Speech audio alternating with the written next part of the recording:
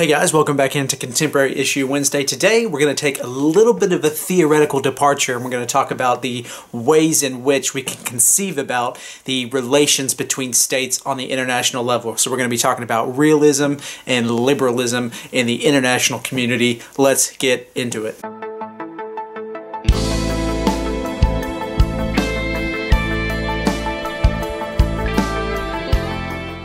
Alright guys, so I know what many of you are thinking. Theory doesn't really apply. We're here to learn about big news events. We're here to learn about big issues. But the reason why I want to cover this topic today is because the way in which states conceive the international order and conceive or perceive themselves in the international order really informs the way that they act in the international sphere. So to have an understanding of how states view the international sphere is a really key component in understanding how states act in the international sphere. So what we're going to do today is cover the two biggest theoretical viewpoints in international relations. And again, it's really important that we understand these because we can understand how states act. The first of these is realism. It's not necessarily an optimistic viewpoint. It's very pessimistic. And it starts with this assumption.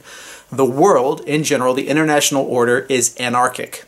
The reason why it's anarchic, or there's anarchy in the international system, is because there's not one global dominant power or body that states can go to and appeal for help. So if you get in trouble in the international sphere, you can't go to the international policeman and say, hey, help me out, bail me out. And so the consequence of this is that there's a state of anarchy in the international system. So because of this, in realist theory, realists say that states, individual states, are the prime actors in the international relations sphere. And importantly, these states act out of self-interest and act out of security and power motivations. That is, states are constantly seeking to maximize their security. They're constantly seeking to maximize their power. The reason why states seek to maximize their power, seek to maximize their security is, again, because there's an anarchic world. There's no one who's going to come in and bail them out. So they'll make alliances, they'll make policies, they'll pursue policies, they'll engage in behavior that maximizes their security. So importantly, that means that states, in a realist perspective, are motivated chiefly, primarily, by gaining strategic and material ends. So what this means in practice is strategically states will think about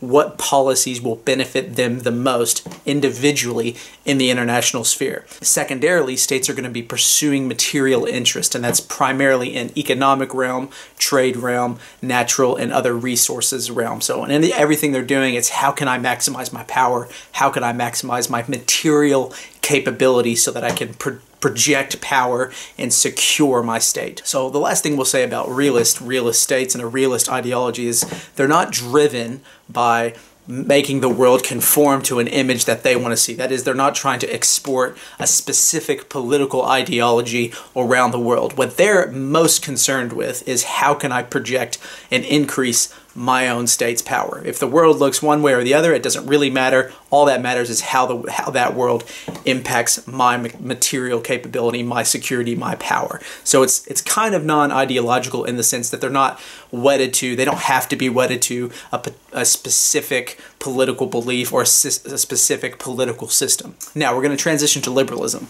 Liberalism, or liberalist, does kind of embrace the anarchic system, says there is anarchy. However, it says that states are not the only primary actors in the international realm. So they point to international institutions, they point to international corporations, transnational bodies that actually have a lot of weight, a lot of power, a lot of impact in the international sphere. So it's not just a state-centric point of view. Crucially, liberalists also believe that states can sort of transcend this power struggle, right? Because realists would always think that states are just engaged in power struggles with other states, and that's going to inevitably lead to conflict. Liberalists think that they can transcend this power struggle, actually move towards peace and cooperation. So how do liberalists think this can actually happen in the international arena? The biggest reason they think, or the biggest way or policy they pursue, is interdependence. Liberal ideology says that states should seek to become more interdependent with one another, chiefly economically, but also socially and culturally. States should seek to ingratiate themselves with other states.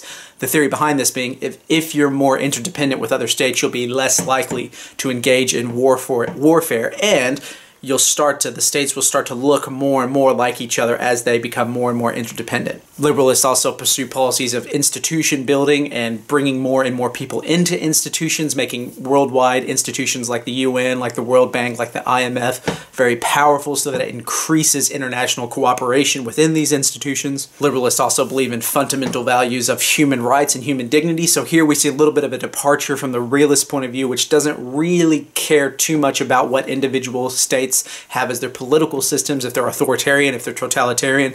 It doesn't matter as much as how is my power in relation to yours. Whereas liberalists say, actually, we need to respect human rights, we need to respect human dignity, and that needs to be something that we work towards becoming universal in the international sphere. Finally, liberals believe in the democratic peace theory, and this theory basically says that democracies are less likely to fight one another, so that if we can carve the international system to have more and more democratic states, we'll have less warfare, because liberalists believe democracies are less likely to fight one another, and so they will push for an exporting of democratic values onto states that aren't so democratic. So that's it for today, guys. If you're thinking about realists, if you're thinking about states that are acting in a realist way, think about states that are pursuing their own self-interest, states who are trying to maximize their security and their power, and who are trying to tip the balance of power in particular regions to their favor. When you're thinking about liberals, think about people who are trying to pursue universal human rights, interdependence, and cooperation on the international sphere. Now, does this mean that one is a little bit more realistic, one is a little bit more idealistic? I would argue yes, although many liberals would argue that actual liberal theory does a better job of explaining how we've gotten to where we've gotten to in the 21st century, and that actually interdependence and international institutions have played an important role in drastically reducing warfare and the casualties in warfare. But realists would say, look, fundamentally still at the depths of everyone's foreign policy, of all nations' foreign policy, is self-maximization of power, self-interest, material interest, these types of things. What we're going to do next week is actually use these ideologies as a template to engage in one of the biggest foreign policy decisions or issues for many states today, and that is the Syrian civil war. So we'll look at how liberals would engage or react to the Syrian civil war, and how realists might react to the Syrian civil war. All right, guys, that's it for today. What do you think? Are you a realist? Are you a liberalist? Comment below, let me know. Share the video, subscribe to the channel, and remember, ladies and gentlemen, reality always trumps ideology.